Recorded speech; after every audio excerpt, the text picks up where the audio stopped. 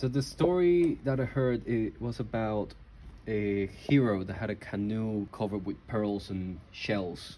And this hero would go out to sea for days and nights and come back with giant fish. So the explanation my dad once gave me was that it could be a myth based on the actual fishing practices of coastal people in Panama. We don't know if it was the Caribbean or the Pacific. And that inspired this little story about the man who set out to find the beast.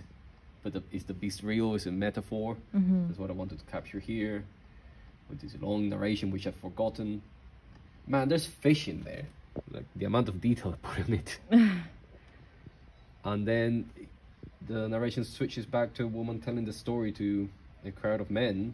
And then she goes like, oh no, that man knows. He knows. He's seen the beast.